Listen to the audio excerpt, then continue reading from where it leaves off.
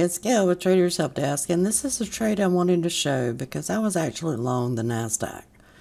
And you can see that it had support here, came back to test it, and I had went out to, I believe it was 59.01. Here's the problem, and this is a common mistake that all traders are prone to when the futures roll. You don't have that problem on the Forex side, you do on the futures side. The NASDAQ rolled yesterday afternoon, and what happened was the futures is trading the September contract, but NADEX does not roll until Monday.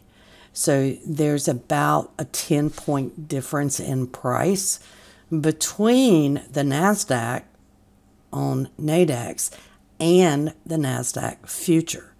So in this case, you know, if I had been on the right contract, or if I had even looked at the prices, then I would have seen, hey, these are not aligned right, and it would have reminded me of the rollover.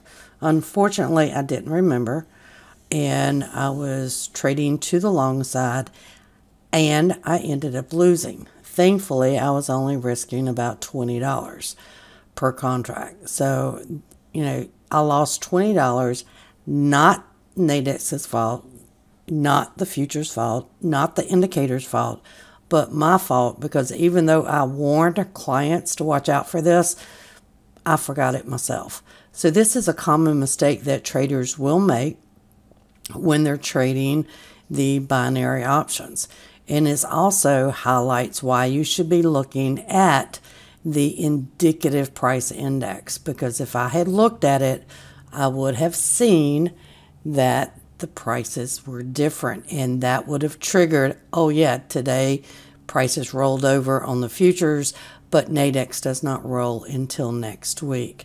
Again, it's just keeping up with what is going on in the markets, and rollover only happens about every 3 months on the futures as far as the NASDAQ, the Dow, and the ES. Of course, gold and crude will roll over more often than the futures. So you really need to make sure, especially towards rollover time, or if you're not sure of when rollover is, just check the indicative value on the index with the future price to make sure that you're on the right contract.